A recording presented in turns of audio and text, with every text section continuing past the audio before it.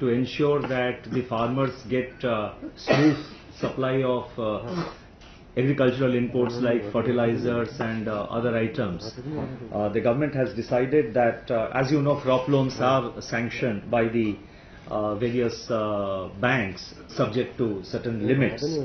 Now it has been decided therefore by the government to permit the farmers to draw up to ₹25,000 per week against the crop loans sanctioned and credited to their accounts, subject to the limits, because the farmers, depending on their holding and which crop they are raising, they get various, there are limits up to which these loans are sanctioned. And this will also apply to the Kisan Credit Cards. So up to ₹25,000 per week, the farmers can draw in cash.